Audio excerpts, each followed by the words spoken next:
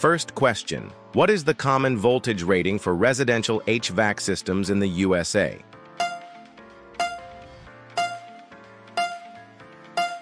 Answer A. 240 volts. Question 2. What type of fuse is often used in HVAC systems?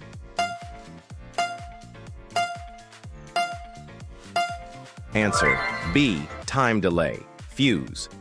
Question 3. What is the ideal temperature differential for an HVAC system?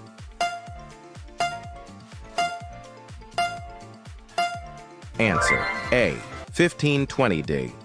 Question: for what component is responsible for defrosting a heat pump?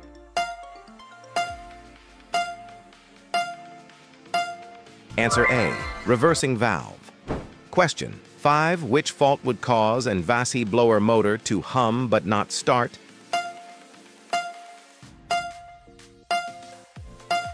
Answer A. Failed capacitor.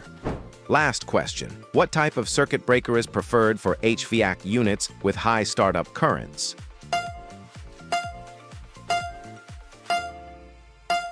Answer B. HACR rated breaker.